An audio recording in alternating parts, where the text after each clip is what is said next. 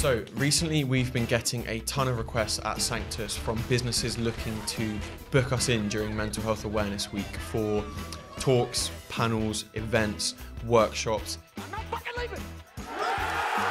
Now, I'm not saying that every business that gets in contact with us is just ticking a box, but if your whole yearly mental health strategy revolves around that 1 week, then let's just think what kind of precedent that is setting.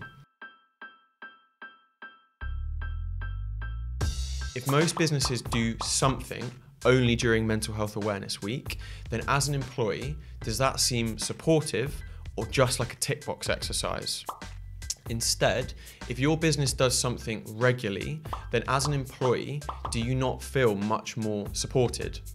To be honest, too many businesses just pop up during Mental Health Awareness Week, book in a couple of talks, and then they disappear for the rest of the year. I don't want to be too critical of the week because I do think it can do a lot of good, but let's say you book in an amazing speaker.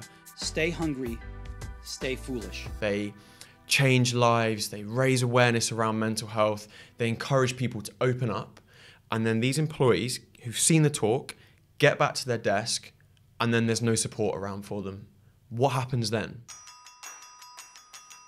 Mental Health Awareness Week is a great place to start with creating a culture and an environment that is supportive of mental health. But that's just it. It's a starting point. It's not a one-off.